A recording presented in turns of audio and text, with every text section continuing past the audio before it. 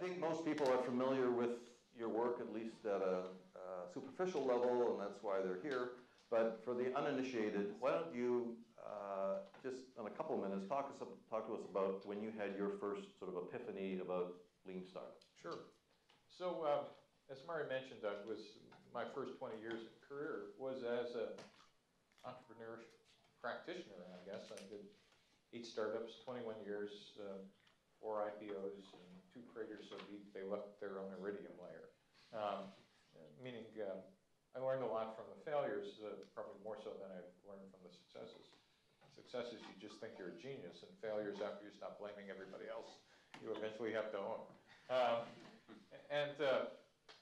I remember thinking after I retired that what the world really needed were my memoirs. And so I decided to write kind of some stories about what I learned in each one of those startups. And I would be writing a story, and then I do lessons learned, and then next story, and next story. I got about 80 pages into it. And you have to understand, this is the turn of the century. When entrepreneurs believed that their journey was a singular one, meaning that there really wasn't any particular pattern, it was all about you and your particular technology or startup. And there was no common heuristics. You were taught how to write a business plan, and that was it. And by the way, if somehow your plan didn't work, you know, there was your income statement, balance sheet, cash flow, you did a forecast, you personally failed. It was your failure. And by that time, I was sitting on a bunch of public boards and private boards and done enough startups. I had seen enough deals, not as many as a venture capitalist, but a lot for an entrepreneur. And I realized, and I had just read Joseph Campbell, Hero with 1,000 Faces. Any of you still have to read that anyway? It used to be required reading in journalism school. It was basically, Campbell was a sociologist in the 1950s who read a ton of mythology from multiple cultures, Greek cultures and Chinese myths and Greek myths. And he noticed that the story about the hero, what he called the hero's journey, was identical from culture to culture, from Bronze Age to Middle Age to modern times. The story followed a pattern of the hero gets called to some journey, the hero denies the calling, some tragedy happens, so the hero accepts the call, puts together a team of compatriots to go on this quest. The quest has physical and spiritual challenges, and at the end there's either a physical or spiritual death and rebirth where some insight happens. Now if you recognize the story, it's the Iliad, it's the story of Moses, and it's the story of Luke Skywalker. Because George Lucas actually stole the model from Campbell, and for at least 20 or 30 years it's been the story of every action hero movie, because that's what screenwriters used. My point is that when I was thinking about this, I realized that the journey of the founder is actually the hero's journey. That it's a repeatable pattern. And no one had noticed this before because we were focused on the execution of a business plan. And so the first insight was, no, these aren't unique events, they're a common hero's journey. The second insight that came about, just thinking about it, was that startups were being taught in business school and by our potential investors like they were smaller versions of large companies. That is, everything that a large company did, you were supposed to do. And were you teaching at this time? No, I was thinking at this time.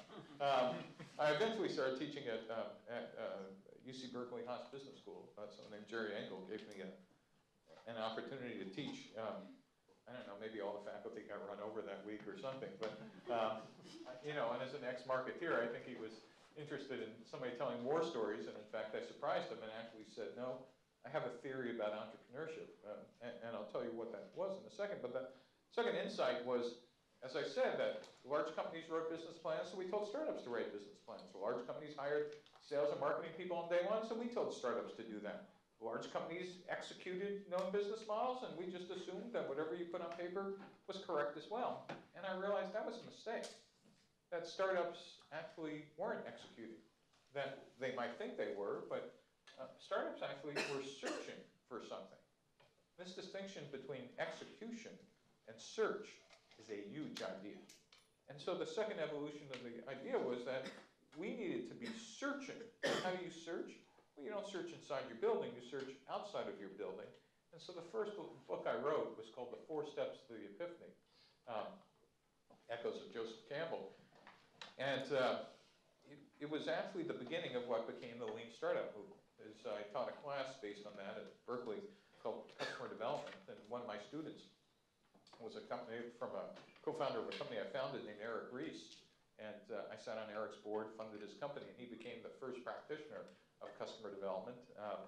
Eric's observation was, hey, wait a minute, Steve, talking about these activities outside the building, there's also something that engineers now know how to do, which is called agile development, and we need to put together customer development and agile development. And then Eric wrote a book called The Lean Startup. If those of you who haven't seen it, it's probably should be on your shelf as well.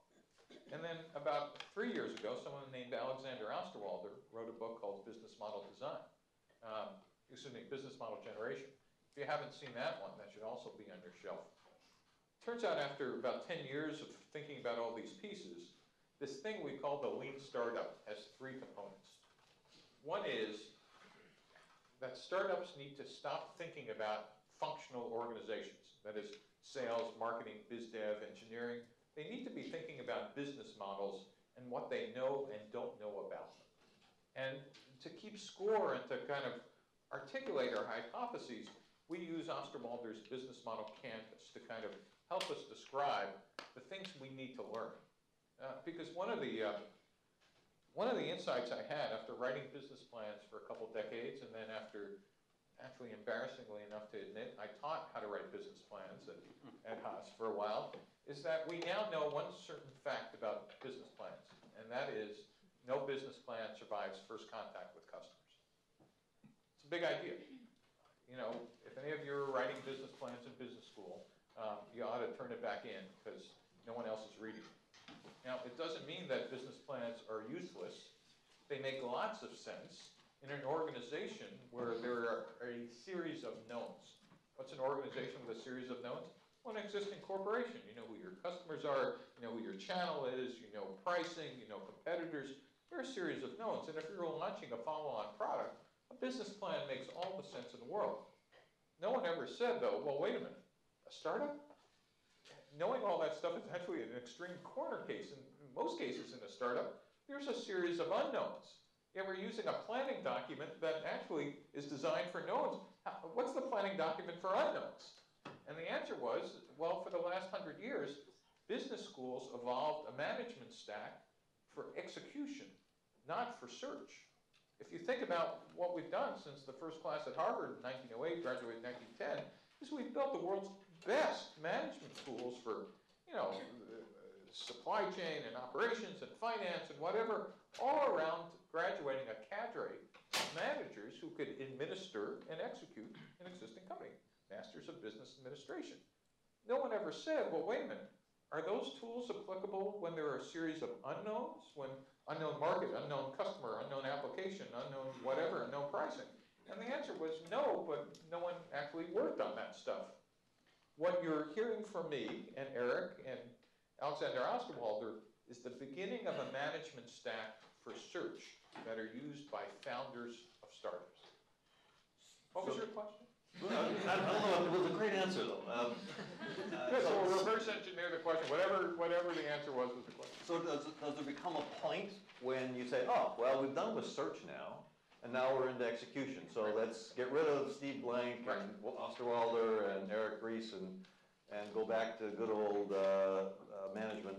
So the answer is kind of yes, and here was the other insight. So if you really think about it is, as you just described, well, Steve, okay, let's agree that there is value in execution, and all the stuff we do learn here at Columbia is valuable. It's just, where is it valuable? And gee, Steve, the stuff you're coming up with and others are for search.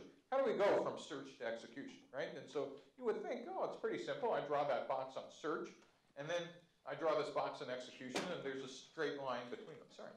Turns out it's not that simple. The first thing we needed was a definition of what a startup was. Now, I don't know, Murray, what you taught, but I remember teaching for a long time that Harvard definition, it's the pursuit of resources beyond... Independent of resources currently controlled. Yeah, and you know what? It sounds so cute. I have no idea what it means. If somebody else knows what it means, let me know, but I taught it for at least 10 years. And I still couldn't look a student in the eye without giggling because it sounded good, but if I could keep a straight face, they would, go on and say, well, okay. But I really wanted something actually a lot crisper that let them know what they were supposed to do after I said that. So my definition of a startup is as follows. A startup is a temporary organization designed to search for a repeatable and scalable business model. It's a big idea. We should parse that. And because this is partly to answer your question. So the goal of a startup is not to become a startup. The goal of a startup is, it's a temporary phenomenon. Your goal is to do what? What do you want to do?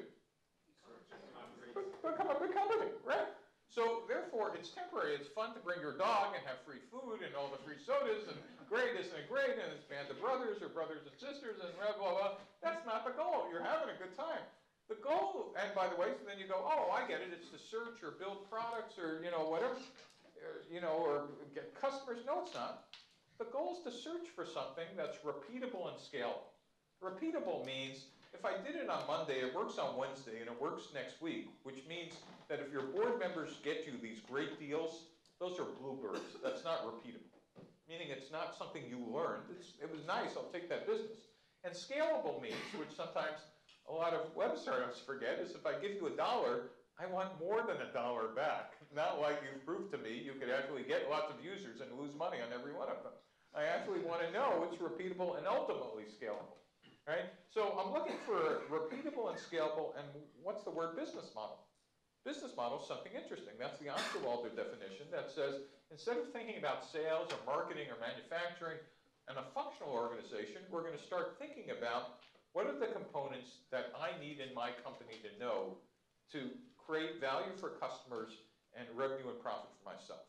And Osterwalder says, look, every company needs to worry about what are you building? He calls it the value proposition. Whether it's a product or service or combination, who are you building it for? Customer segments.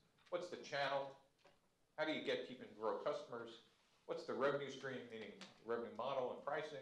Do you need any resources, activities, partners, and costs? That's what you're worrying about in the early days. Once you find that, once you searched for and found a repeatable and scalable business model, you would think, now I could take all the stuff I learned at Columbia and just execute. And here's the conundrum. It doesn't work that way. It turns out there's a secret box in the middle, where the box on the left, think of that as says search, and the box on the right says execution. The secret box in the middle is the one called build. And if you're a founder, any founders of companies in this room? It's a memo you never get from your investors. It's the secret memo. Because you're supposed to laugh. That secret memo says, fire the founder. Now, some of you are not laughing at all. And the reason why is, we should think about this. Think about this distinction between search and execution. Any of you are or know world-class founders? Anybody? All of you should be raising your hand who are founders, right? Anybody know or have met Fortune 1000 CEOs? Right? Are they the same type of people? No, you shouldn't even no one should hesitate. The distinction is world-class founders are great at search. World-class Fortune 1000 CEOs are awesome at execution and strategy in the large company things. We know then by definition, the people for search are different than the people for execution. So how do we go from search to execution? It turns out there's a set of organizational turmoil that needs to occur in any startup that has found a repeatable and scalable business model. Instead of being ad hoc, we need to put departments in. Gee, we never have an HR manual. Now the HR manual is 49 pages.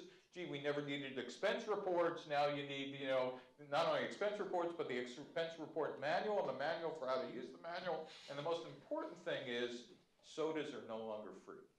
And no, that is a tell sign that the early days are over. And what also happens is the management team that was great at search needs to transition to a management team that knows how to build and execute. And it turns out it's almost never, though there are exceptions, the founders who make that shift. It's why VCs, venture capitalists, bring in operating executives. Because great operating executives understand the value of the founders, but also understand that for investors to get liquidity, right, it's no longer search. It needs to go into execution. And this is why I call it the secret memo, because the founder's interests and the investor's interests typically here, which have been aligned, have now just become unaligned. What's an investor's interest? Ultimately, with all due respect, it's not your career as the founder. It's the liquidity event for the company you just put together. And you would think, in fact, here's what usually happens. Founder comes in, if they've been following some kind of process, they understand their goal was to find a repeatable and scalable model, and they're going to a board meeting, excited as heck. They've just found a repeatable model. They want to tell the board this thing is going to scale, it's going to be great, and they think, in fact, they're wearing their only sport coat because that's where they want the board to pin the medal on them. And they've cleared the aisles and the cubes so the parade with the confetti could, go down the aisles and all the employees could throw confetti because they just see themselves that day as the board anointing them to scale the company and be that large company CEO. So in that board meeting, board members who in fact didn't even remember the name of your company, right? Remember, most professional investors at venture firms are sitting on 10 to 12 boards. They have to go to the parking lot and look up your name when they show up. You just think you're only seeing one board member every 6 weeks. They're seeing 12 different startups. But the minute you say we have achieved profitability or we know how to scale, all of a sudden they start looking at you in a way that's making you very personally, extremely uncomfortable. Because what are they thinking? Anybody have any idea? What are they thinking? Are you the person that's going to achieve liquidity here? Or are you the crazy founder who is flying around the world, changing strategy 24/7, doing all of the things that took us to get here, but is that behavior and management skill set the one to take us to scale and liquidity? And that's where founders get unaligned. And by the way, I asked my VC friends, so why don't you just tell founders that this is going to happen? After they look at me like, Steve, you are an idiot, aren't you? They go, help us understand, Steve. So we want to be the one VC firm to let the potential people we want to invest in know we're going to fire them when they succeed? How is that going to work? That's why it's the secret memo. So startups go from search to build to execution. And we do a bad job in business schools. We do a bad job in entrepreneurial education. We do a bad job as an entire industry of outing that fact, that the skill sets change as you go from stage to stage. So what happens when, so we've switched from search to execution. Search to build to execution. To build to execution. Yep. And we fired the founder, yep. And we've now got a Fortune 1000 CEO in there. So what happens when that business model expires? Yeah, it no longer generates. So for short-sighted VCs, it's been an M&A deal or an IPO, and they have the liquidity and they're done. And that's the conundrum of this business for investors with longer-term views and investors that now have come out of being ex-entrepreneurs, like Andreas and Horowitz. In fact, will actually try to bet on potential founders who they think might be able to scale through that phase. So when I'm working with this a great engineer I worked with at Epiphany, George John, built a company called Rocket Fuel, and he just going to go north of $100 million. He just filed to go public, and he's probably going to be the CEO all the way to $1 billion. But those are rare, but if you're an investor, you could decide that that's a criteria you're looking for. So what I remind founders is when they're getting a first round and they have multiple offers, you should be so lucky. Here's the one question no founder ever used to ask is, ask your investors, what percentage of the founders are still CEOs at a liquidity event? Go try that question. And they vary radically depending on the firm. But you just, in May, you wrote an article, it was the lead article in Harvard Business Review, that had a great unassuming title. Shall I tell you the title? Where is it here? Why the Lean Startup Changes Everything. So, I think in that article you were trying to address the issue of how do we do both these things? How do we do the search, but at the same time, whatever the business models and the lifespan of the business models become shorter and shorter and shorter. So whatever you're doing today, you're not going to be doing the same thing 3, 4, 5 years from now. So how do you do these two sort of incompatible things, like tapping your head, rubbing your stomach, how can an organization be both efficient and innovative? Right. So that brings us to the issue about how does lean startup work inside a corporation? And in fact, what's going on in corporations today that they didn't have to deal with 10, 15, 20 years ago. And what's really interesting is every company in the world is struggling with what I call continuous disruption. That is, there are just new issues in the corporate world that 20 years ago you could own market share, the classic GE, I want to be 1 and 2 in a market and stay there for 50 years. You know, those life cycles, as you pointed out, are incredibly compressed. 1 is because of China Inc. 2 is, you know, globalization in general. 3 is the barriers to entry for most industries have been lowered by, you know, a factor of 10 or more. The fact is that consumers have almost instant visibility to pricing, that trends change. So companies are now facing disruption on a rate that they never had. And so therefore, they have to deal with what I call continuous innovation or be out of business. And the biggest surprise for me, actually, after I wrote the HBR article, I had been out of enterprise software, or the enterprise, for about 10 or 15 years, was getting emails and calls from people with titles I had never heard of before, called the VP of Innovation or Chief Innovation Officer. Over half or 3/4 of Fortune 1000 companies have this title, and they're trying to solve this problem in a way that's reminiscent of something that happened before. Why don't you ask me what happened before? This is your cue. Steve, I've been thinking. Yeah. What happened before? So it turns out, in the 1920s, U.S. corporations went through a strategic shift. For those of you who know business history, the modern corporation in the U.S. kind of evolved from about 1870 to about the early 1900s. And we developed what was essentially functional organizations, sales departments, you know, manufacturing, finance, vertical organizations, and that's how we ran companies in the U.S. But by the 1920s, a number of companies were dealing with the vast geographic distances in the U.S. You needed that sales organization, that monolithic organization needed to deal with salespeople in New York and San Francisco, and manufacturing needed to deal with a whole diverse set of products. For example, DuPont made everything from explosives to paints, but all they had was one manufacturing division and one sales division and one marketing division. And General Motors had, you know, they were making all these types of cars, but all they had was, you know, one organization. And all these companies were struggling with this strategic problem. How do we deal with vast geographies, and how do we deal with diverse product lines? Not just one company, but all of them. And unknown to each other, they were all running structure experiments, which is a fancy term for they were all trying new organizations.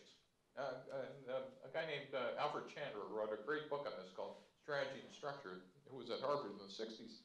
And what they all ended up doing was inventing something called divisionalization. Right? The modern corporation today, you could organize like a functional organization, but you could also organize in divisions. And first DuPont, then General Motors, then Standard Oil, then Sears all adopted this common organizational structure to deal with a strategic problem. Why am I giving you the corporate history in the 1920s? We're dealing with the same class of problem today. The current corporate structure of functional organizations or divisionalization or matrix has broken down in the age of continuous disruption. We need a new class of organization to deal with the fact that what we have are business units responsible for P&L trying to innovate, and an M&A group here trying to buy innovation, and a corporate VC group over here, and an advanced R&D group over here, and by the way, just to throw it in the mix, we just hired a VP of Innovation, and gosh knows what their charter is. But we have not declared that the problem isn't adding another person to the org chart.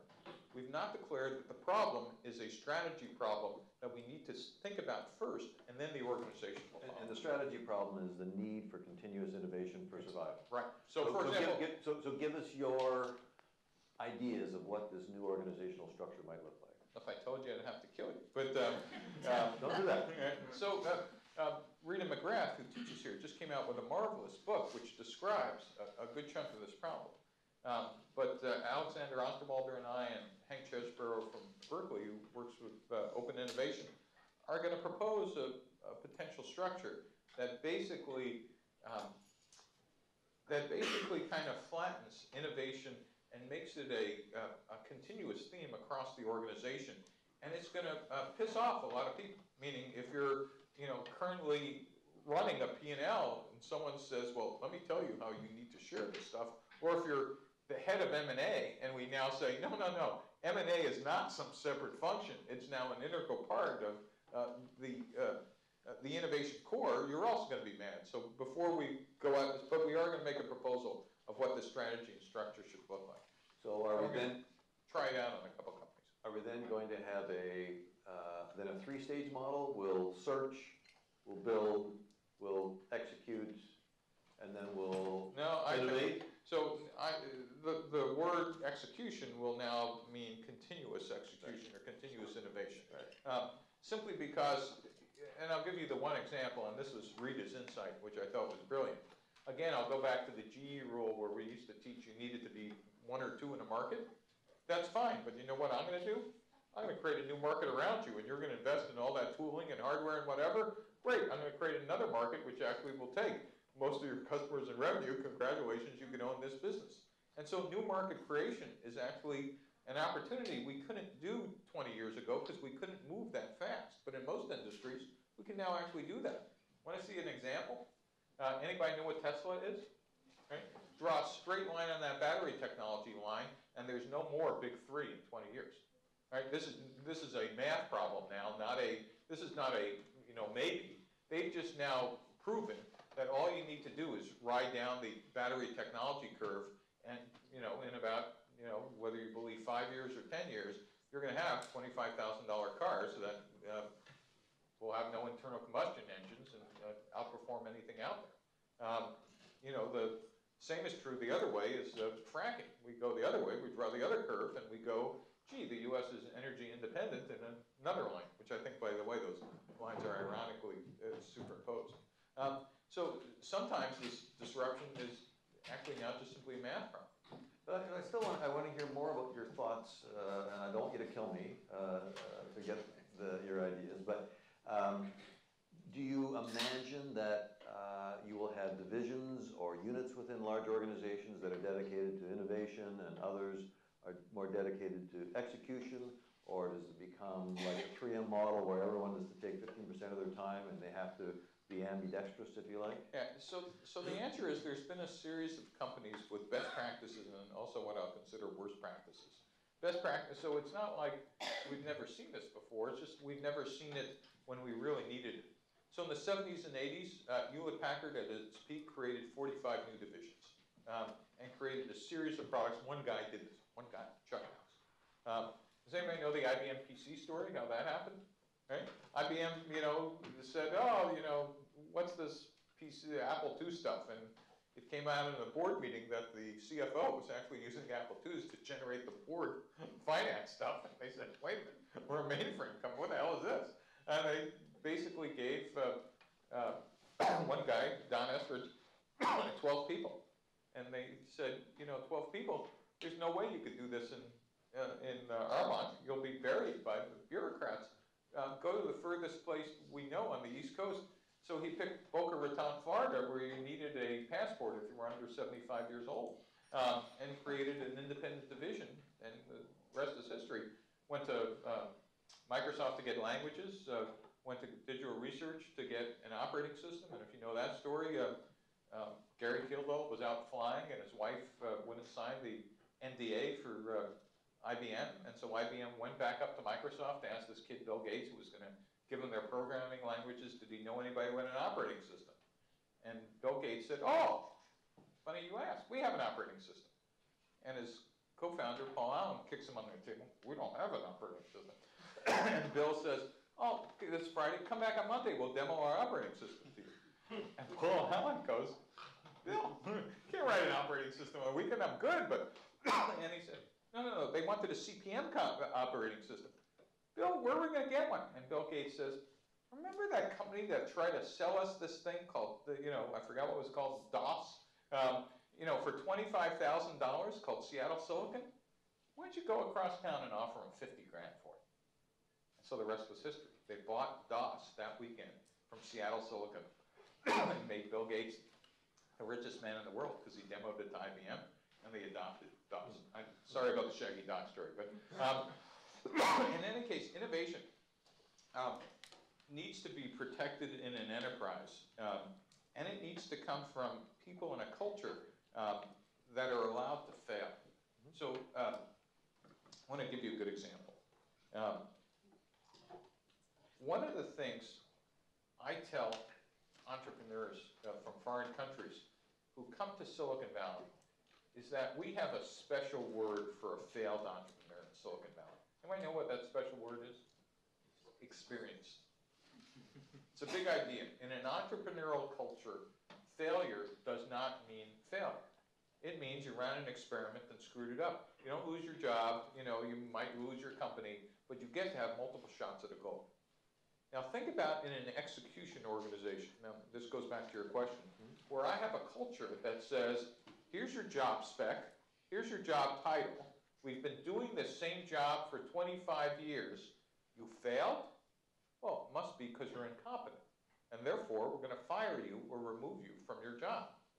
So to do experimentation in that culture where failure equals stupidity or you were failing to perform, so we need to change the rules inside the corporate culture that says there are some jobs that are execution, but there's some other jobs where the culture says we expect failure, right? Most of you understand 90% of startups fail just outright. Well, imagine like 90% of what you were doing inside of a company would fail outright. So number one, the culture needs to change. Number two is, and you mentioned the percentage of budget for R&D. Number two is unless you're committed to that type of tax on your existing divisions, you are going to be a short-term trajectory company. And I think we're going to have two types of companies. One which makes Wall Street happy for about 5 or 10 years. And you want to be investing and buying stock that looks like this. But because then they're not investing in innovation, that's about their market window. And there are going to be other companies that say, no, we're going to have lower earnings. In fact, it's the Amazon model that says, screw you guys, here's what we're investing in. We're going to be here for the next 20, 30, 40 years because we've put a tax on our own profits. And these winning companies, do you think there will, as with the divisional structure that Chandler talked about, there will be one identifiable? You bet. So this is not a menu of things that work in some circumstances and others, or you think there'll be enough of a cohesive? So just like divisionalization, right? There's not a way to divisionalize, but the distinction when you look at an org chart between a functional organization and a divisionalized organization, one with corporate staff and then power in the divisions. What I'm going to propose, and I've been talking to, as I said, Osterwald and Chesborough, is I'm going to propose you will look at this and you go, whoa, are you going to pull this off? And maybe not, but it will at least try to make the point that there's a different type of organization. And it requires the people who historically have had the power, which are the P&L divisions, to realize that it's the wrong word, not short-term players, but they're not there forever. And that's a really hard thing to get in corporate, is that while it might seem like, yes, you're at your peak, and yes, this division is really making all the money for the company, it's all transitory. Let's shift gears. Let's talk about the NSF and I-Corps, which I know has been a fabulous success. And actually in New York, Columbia is part of one of these I-Corps programs. So tell us how the NSF adopted the lean startup model and how you're measuring your progress. So just for background, this lean launchpad class, which I teach here, Stanford, Berkeley, taught a couple hundred other places now, has now been adopted by the National Science Foundation as the basis for commercializing all science in the United States, period, end of discussion. And how this happened was, when I first taught the class at Stanford, I decided to blog the class because it was a science experiment. And I would write about, here's what I taught in class 1 and 2 and 3, and even my co-author Bob Dorff That was the most boring blog series I ever wrote. Because, you know, here's what I did, here's what worked, here's whatever. But I thought there might be somebody reading it. And about 30 days after the class ends, I get a phone call. You know, ring, ring, ring. Hi, Steve, you don't know me. I'm from the U.S. government. We need your help. Now, because I'm a smart ass, I went, hey, you know, the government got my help for 4 years during Vietnam. I'm kind of done, you know. Who are you? He said, well, I'm, you know, Errol Arkulik. I'm the program manager for the SBIR program in NSF, and, you know, and blah, blah, blah. He started talking. I said, what's the NSF? And like, you can just hear. He said, National Science Foundation. I said, what's that? Now, for those of you who don't know, it's a $7 billion government organization that funds all basic science research except for medical in the United States. If you're a university professor or grad student doing basic science, the odds are you're going to apply for an NSF grant. And what you may not know is Congress 30 years ago required all government research organizations, NSF, NIH, DoD, DARPA, etc., to put away essentially 3% of all their funds for any scientist who wants to commercialize any technology that they've invented.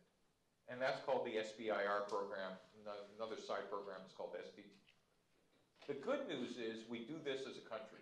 The bad news is Congress never bothered to ask in those 30 years, so how are you doing with those investments? Because essentially we've been giving away cars without requiring driver's ed. And the returns have been horrific. Why? Because you give scientists $500,000. What are they going to do? More science. But not really know like how to build a company. And so when Errol read this stuff, he said, you've just invented the scientific method for entrepreneurship. And I would have never made that claim. But he said is, what you're requiring your students to do is hypothesis testing. Well, Steve, scientists have spent their whole lives hypothesis testing. You're just making them do it outside the building. So why don't you put together a class for scientists and engineers? Make a very long story short, we prototyped the class, and then it was so successful, we taught University of Michigan and Georgia Tech how to teach it, and then we taught 11 other universities, including Columbia, to be part of the program.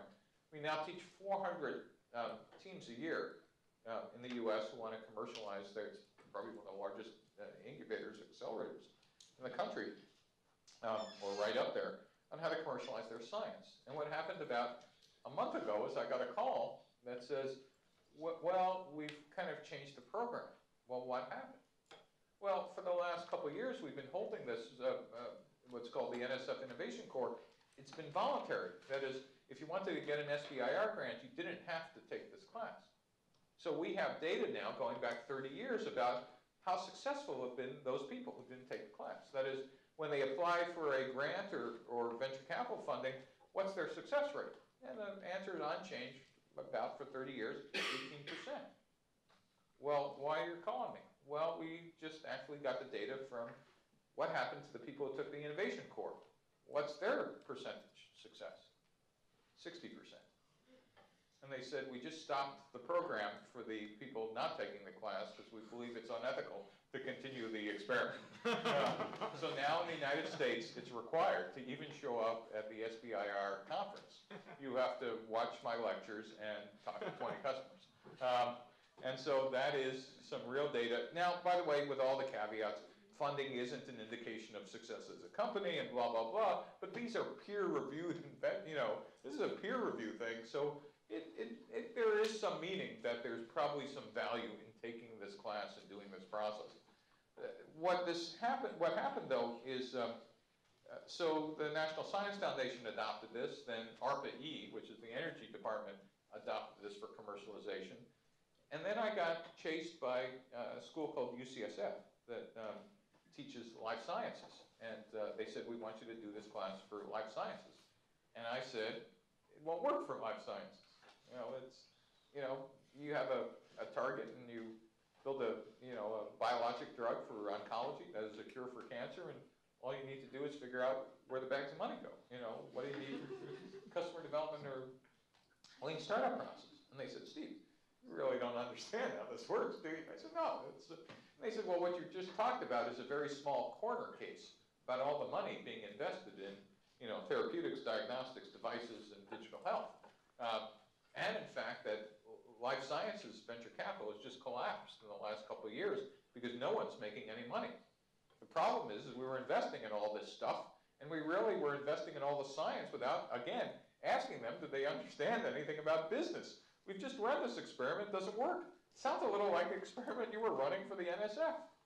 So, make a long story short, we're now offering this class for life sciences starting October 1st, and this time, instead of waiting for the results, the National Institute of Health is sending their own teams here, and hopefully they're going to adopt this program for how we commercialize life sciences in the United States in 2014. And so my goal is to change how all of our government research organizations commercialize our basic science. And after that, I don't know, I'll rest on the 7th day or something. But it's been kind of a lot of fun. So I'm going to open it up for questions in just a minute, but I have one sort of last topic I want to touch on. And I think the original sort of lean startup was around technology businesses, internet businesses. Now you've gone on to basic science business and even life sciences, whereas you say you wouldn't think that this methodology would apply. How about the garden variety, mom and pop, dry cleaner, laundry, lawn service kind of business? So I got to tell you, the nice part about being not an educator by training, but an entrepreneur, is I would end up showing up in some of my peers' classes just to see what they were teaching and realize I must be stupid. I don't get this stuff.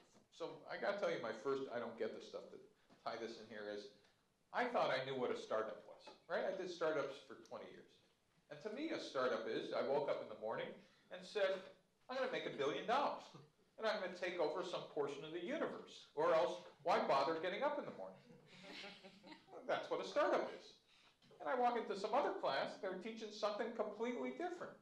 I'm going, maybe I don't understand this. And the answer was, it turned out, anybody ever hear the apocryphal story that Eskimos have 43 words for snow? Anyone ever hear that? Turns out it's not true, but it sounds great, okay?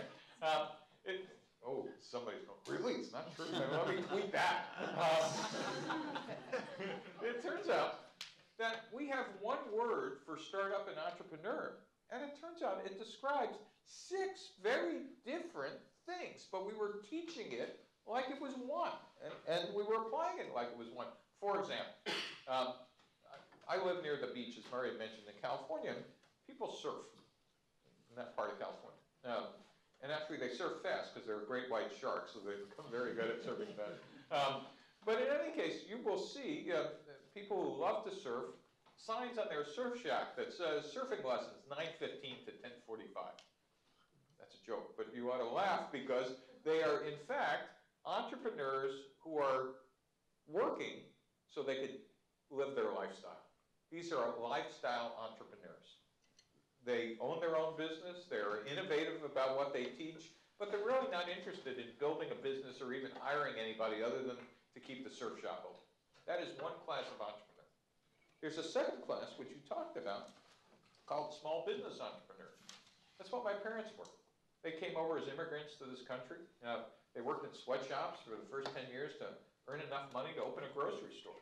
And in fact, that was their goal, was, you know, they didn't want to open a chain of grocery stores. They didn't want to work for anybody anymore. And they wanted to feed the family. And the type of people they could hire was my sister and I, and, you know, like my drunk brother-in-law or my parents. I mean, that was it. You know, that was like the best thing. And by the way, there was no way they could raise venture capital because in small businesses, the returns are not interesting enough to attract any risk capital. It's a big idea. And by the way, back then there wasn't the SBA, so they like scrounge money from, you know, relatives and fraternal organizations. So lifestyle entrepreneurs, small business entrepreneurs. Then what I did was what Silicon Valley did, scalable startups. People who woke up crazy enough to want to change the world, and equally crazy investors. Big idea. Equally crazy financial asset class, which Boston lost and Silicon Valley got and New York has back, where they equally matched the insanity of the founders. They said, yeah, sure, let's lose 90% of our money. Sounds like the housing market. But instead, but we think we might find a Google or a Facebook or an Apple in that pie. There's a new class of entrepreneurs, I am answering your question ultimately, I call viable startups. Web, mobile, wherever, where I get started for 100 grand on my credit cards and flip it for some M&A deal for 10 to 20 million bucks. Profitable for everybody. Different from scalable, but still tech. Then there's corporate entrepreneurship, which we talked about. Different rules, different things going on. And then there's social entrepreneurship, which to me is a contradiction in terms, but still, I have very different goals. I'm not going for profitability. I might be going for double bottom line. It turns out that you teach these differently, you fund them differently, you think about them differently, and the mistake we made both as entrepreneurs, educators, and finance people is we talked about them as, startups and entrepreneurs. You need a taxonomy to understand which one are you trying to do and what are the goals. To answer your question, I thought about this for a while and realized that 99%, in fact the number is 99.7%, of all companies in the U.S. are under 500 people, right? It's an amazing number. 50% of all non-governmental employees work for these small businesses. The U.S. is still a nation of small businesses. Yet if you want to get funded by a bank through an SBA loan, a Small Business Administration loan, guess what they do? They make you write a business plan. So what do we now know? No business plan survives first contact with customers, but banks are asking you to fill out a document which we now know is zero predictor of your success. So what would we do instead? Well, instead of teaching small businesses about business model canvas and a formal process, we could actually ask them some simple questions to approximate what's on that canvas, like, you ever work in a restaurant? I understand you want to start one. You ever bother to? Really, your cousin has this empty building at the edge of town, you want to set that up in? Did you ever stand out there and count the cars at night to see if anybody drives by? Oh, you need this amount of money? Where'd that come from? Oh, you just used Excel? Well, did you ever actually think, that is, we can actually talk somebody through a customer development process and say, you want to do a bed and breakfast? Have you ever worked in one? Well, why don't you come back after you spent 30 days actually working in one and tell me you'd rather do this? And so I've been trying to get the White House OSTP to work with the SBA, and we're making a push to try to change the heuristics on how we actually talk to small businesses. And the goal is to reduce infant mortality here. And of all things that could affect our economy is if we could actually decrease infant mortality. I make no claim that these will make companies more successful. I will claim if you go through this thinking process and this testing process, we can build a bounding box to eliminate the egregious, stupid errors we now know most founding companies make, because we've now seen 50 years of this stuff. So the answer is, the last thing I'm trying to do is change how small businesses are started in the U.S. as well. Well, that was interesting what you said. You're not necessarily going to make the local laundry venture capital investable business, but you can stop the mortality rate and you can help the small ones be. Sure, because we now know if you just think about it as a thought experiment, let alone if any of you have actually started a small business, much like in startups, there's a lot of enthusiasm and passion behind a founding event, but very little thought about what are the skill sets or the things you need to know or worry about. So if we almost had a checklist that enforced really you want to do X and you've never done it before, come back, here's some places you could work for free for 30 days, come back and see if you really want to do this after washing dishes or trying to sling some hash in a restaurant, see what that feels like. And tell me you want to go do that before you want the $100,000 loan. Or you've done that? Oh, good. Now let's go to the next step is, who do you think your customers are? And you could be asking those questions in a way that doesn't involve a fancy plan, but translates them into the key things we know fail about small businesses. And again, it's the same heuristics we're teaching